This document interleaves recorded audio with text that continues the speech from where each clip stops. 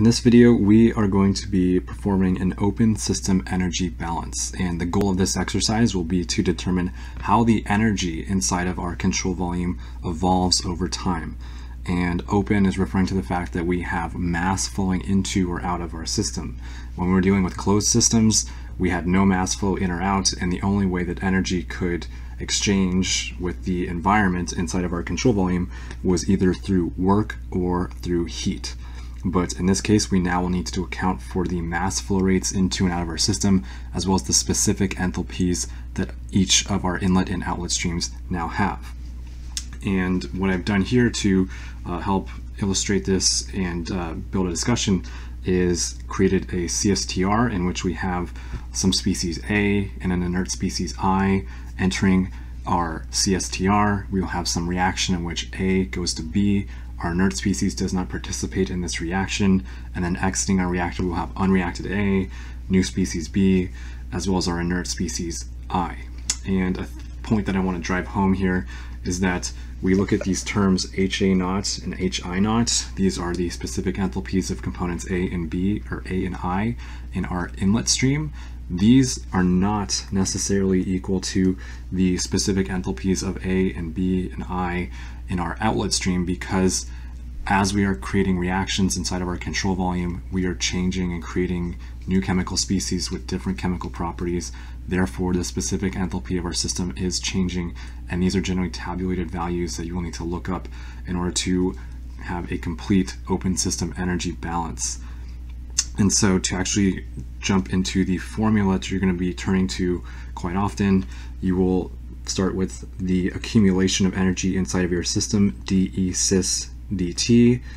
This is equal to whatever energy comes in the form of heat into your system. And so we can diagram this as the following with Q dot.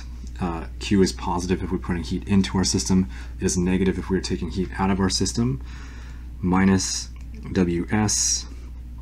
WS refers to the shaft work that is being done by your system. So if we were having a turbine inside of our reactor, for instance, and we were taking kinetic energy out of our system to drive this turbine, we would be performing shaft work by our system, and we would therefore be removing energy. So we would expect to have a negative term, a negative sign in front of WS dot.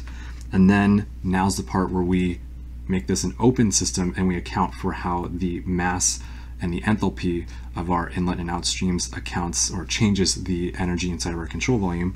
And to do that, we will say that we have FA naught, moles of A coming in per time, times HA naught, the specific enthalpy, which is the number of joules per mole of A that is in our inlet stream. We'll also have energy coming in through the enthalpy from our inlet inert stream I, and times its specific enthalpy. And then we'll have energy exiting our system in the following forms, where we have FA, moles of A leaving per time, times its specific enthalpy minus the new species that we've just formed here times its specific enthalpy, and then minus F sub I naught, or F sub I, their equivalent terms, times H sub I. But the important thing to note here is that these are not the same, because we have new chemical species in these streams with different enthalpies. And so another point I want to make here is performing a dimensional analysis on this. So the change in energy has units of joules, and time has units generally of seconds. So we're looking at joules per second, and this we also refer to as watts. So the dimensions of your open system energy balance are going to be in terms of watts.